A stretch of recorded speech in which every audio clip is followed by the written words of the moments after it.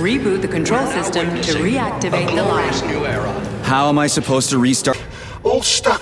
No schematic. No go. Fuck me, he's alive. Holy fuck.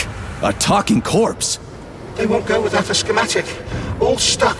No schematic. No go. Fuck me, he's alive. Schematic. Need a schematic. Unfortunately, he's dead. We are surrounded by corpses. Why have you frozen just like everything here? They won't go. Nope, won't go without the schematic. The dead have a residual neuropolymer memory and are capable of communicating for some time after death.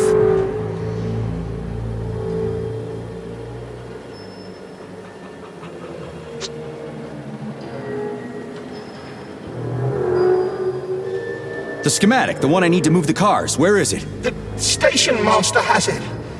He didn't make it.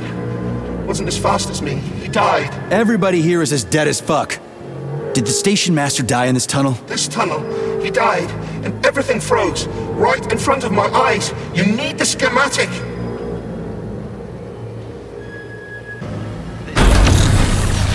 Is currently the only one of its...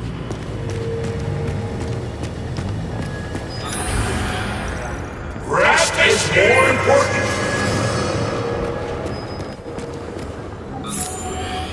Run! Stand still.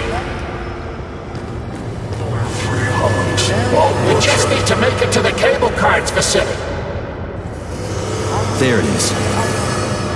There aren't enough chickens to last a month. Let's ask for more. Go on without the facility. I need to find that piece of paper. Where the heck did it go? Oh, it's so dark!